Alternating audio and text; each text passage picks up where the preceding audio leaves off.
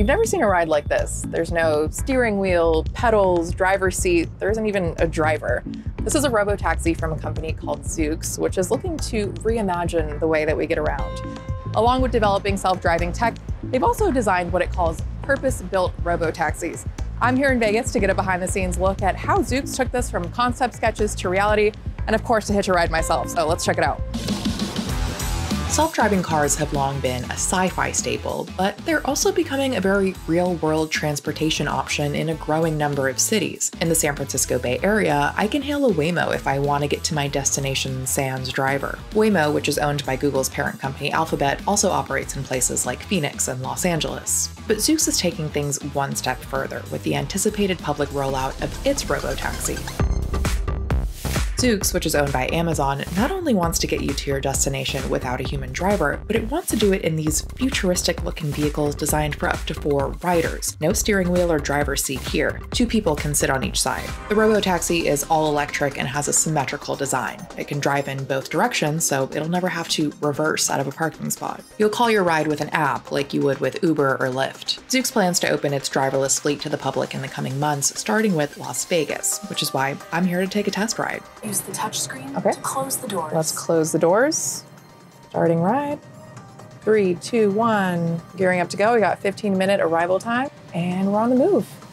Okay, now we get to go into the wilds, aka the streets of Las Vegas. Yes, Zoox does plan to have its robotaxis cruising the Strip once they're available to the public. The demo route I took was a short distance from the Strip, but I still got to see how the vehicle handles multi-lane roads, construction, and traffic signals, and how I felt being in a vehicle with no driver's seat. It feels like there's somebody in the driver's seat who's making sure to look both ways, and then push the gas pedal. There's no gas pedal, and there's no driver, so it's a little weird.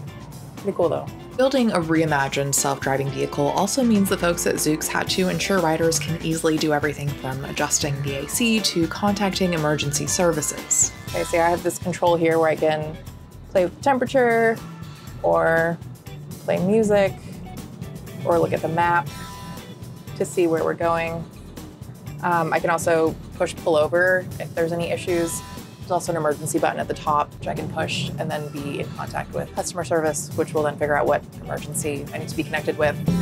There's also wireless charging and a USB-C port between the seats in case your phone's running out of juice. The fastest the Zoox robotaxi went in Vegas was 45 miles per hour in accordance with the speed limits of the roads we drove on, but it can technically go up to 75 miles per hour, which is helpful for when these vehicles eventually hit the highways. I think the thing about this is how, unremarkable it feels, and I don't mean that as an insult, but it just feels like we're just taking a ride.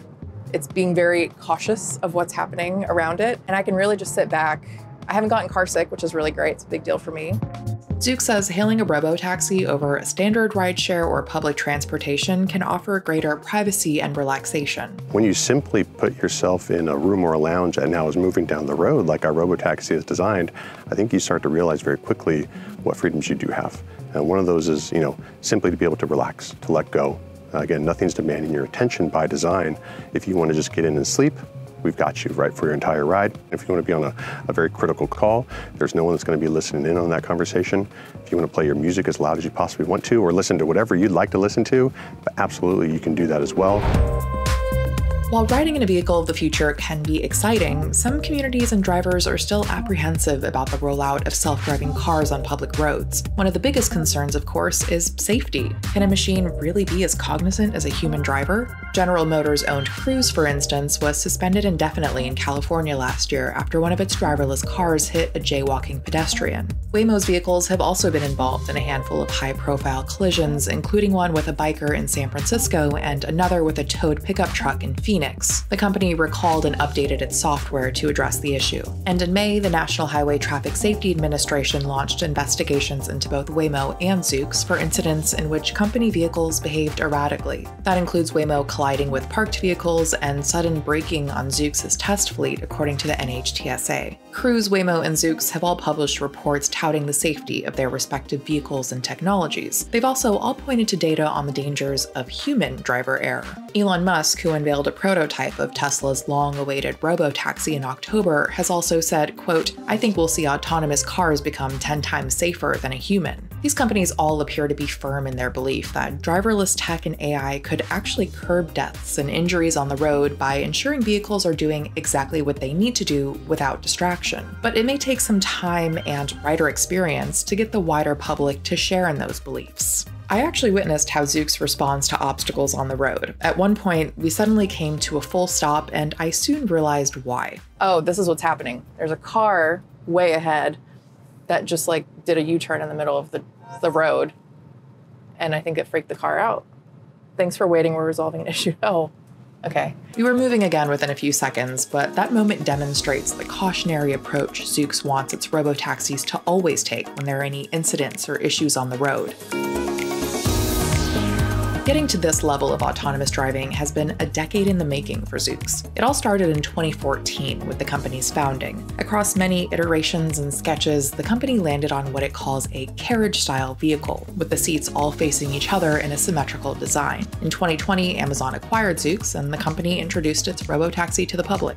Zoox has self-certified its robotaxi to federal motor vehicle safety standards, which is required to operate on public roads. In 2023, the California DMV granted Zoox a driverless testing permit to operate its robotaxis autonomously on open public roads. Zoox is currently testing its self-driving fleet around its headquarters in Foster City, California, but only with employees, at least for now. The Nevada DMV also authorized Zoox to operate its robotaxis on public roads there, hence its presence in Vegas. While speaking at a TechCrunch Disrupt panel in late October, Zoox co-founder and CTO Jesse Levinson announced the company would be deploying its robotaxis in San Francisco's Soma neighborhood, as well as the Las Vegas Strip, in the coming weeks, but Vegas will still be the first to launch commercially.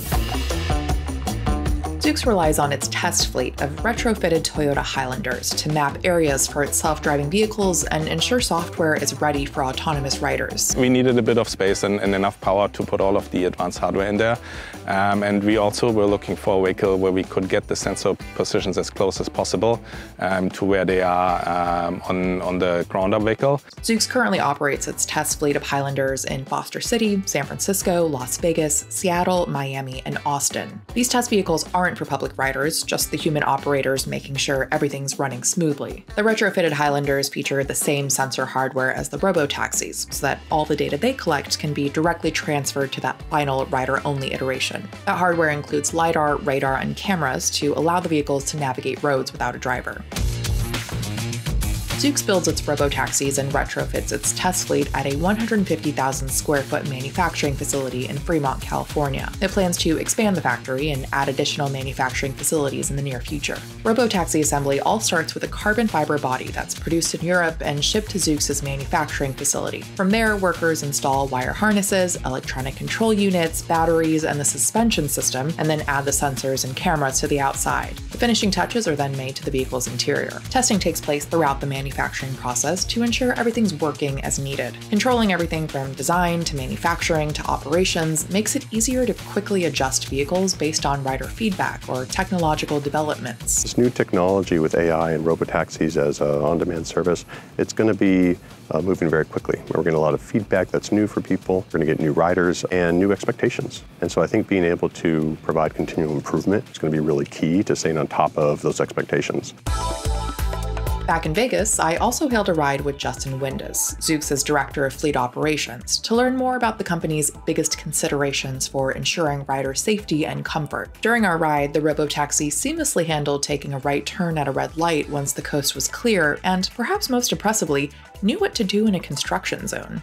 If you look here, you'll see we're coming up to a really tight construction zone right here, where one lane is completely blocked, and we just merged right over, navigated right around it without any issues. That was very smooth. That's a real test right there, yeah, because right? It had the arrow where you had to kind of know that you needed to go to the left, and it did it. And then we just merged right back over, and then we're merging into another right-hand turn lane. So just pretty smooth. Very cool. It's of course critical for a robotaxi to know what to do when it encounters any roadblocks or unexpected situations, especially in a big city like Las Vegas. Even if this is still the outskirts, for now at least, it's still a lot of lanes you need to navigate, a lot of stoplights, a lot of traffic coming from different directions. There's just different things that happen that the vehicle needs to be ready to deal with, and it handles it splendidly, which is fantastic. You talk about airbags, because I look around here and there's a lot of glass, obviously. So What do those airbags look like to make sure that, somebody feels safe? Because yeah, like there could be,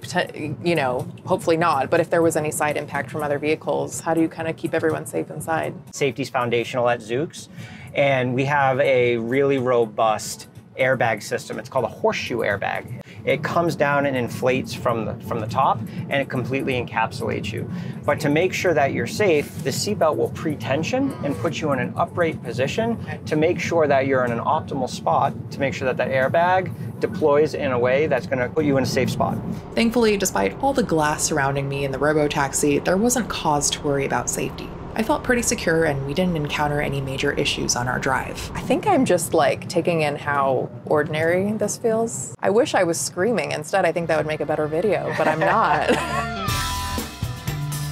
So what's next for Zoox? First, they'll launch commercially in the coming months here in Vegas, and then eventually in San Francisco. In the meantime, they'll continue to do testing in Austin, Miami, and Seattle, and then we'll see what the road ahead looks like. So what do you think? Would you be willing to ride in one of these robotaxis yourself? Let us know in the comments, and be sure to give this video a thumbs up, and thank you so much for watching.